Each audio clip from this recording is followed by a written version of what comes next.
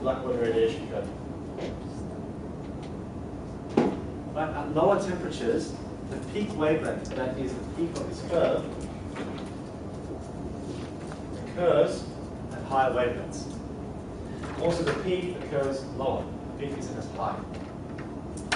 As the temperature increases, your peak gets higher.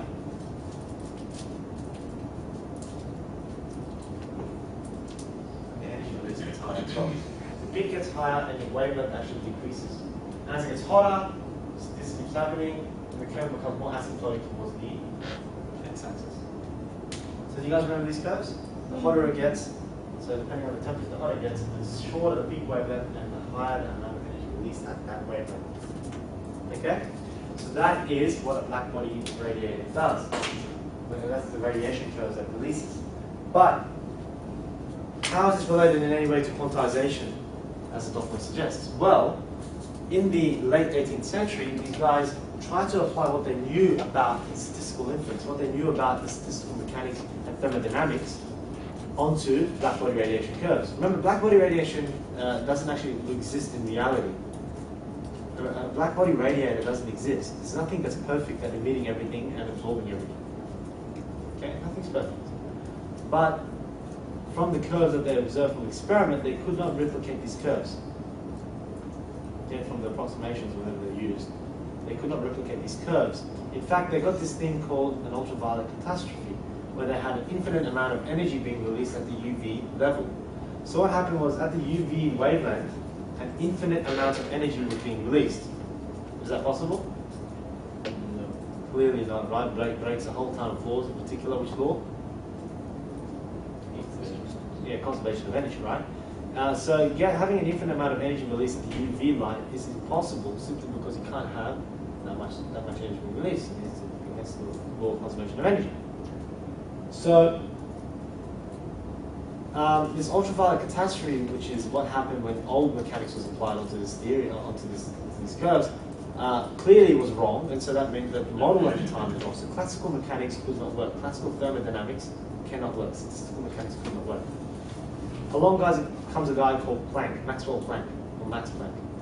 And what Planck did was he came up with the idea of saying, you know what, instead of treating this energy released by the black body radiator as a continuous stream, let's treat it as discrete packets of energy, as quantized packets of energy rather than a continuous stream.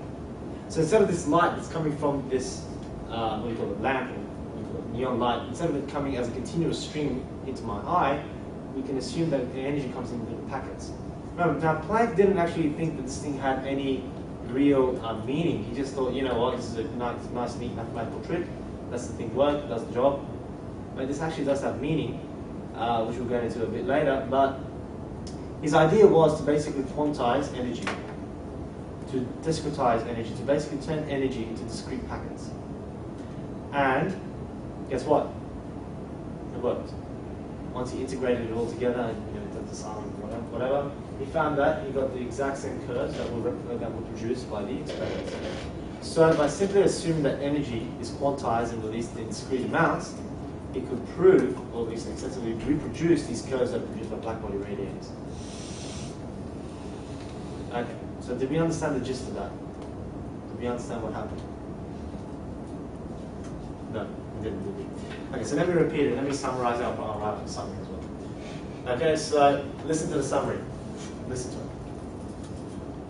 Black body radiators are things that emit radiation only based on one thing, and that one thing is temperature. Very good. Black body radiation curves are curves that are produced by black body radiators. And as the temperature gets hotter, the peak gets higher, and the peak wavelength gets shorter, or the frequency increases.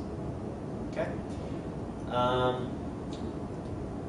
Using classical mechanics, the curves could not be produced.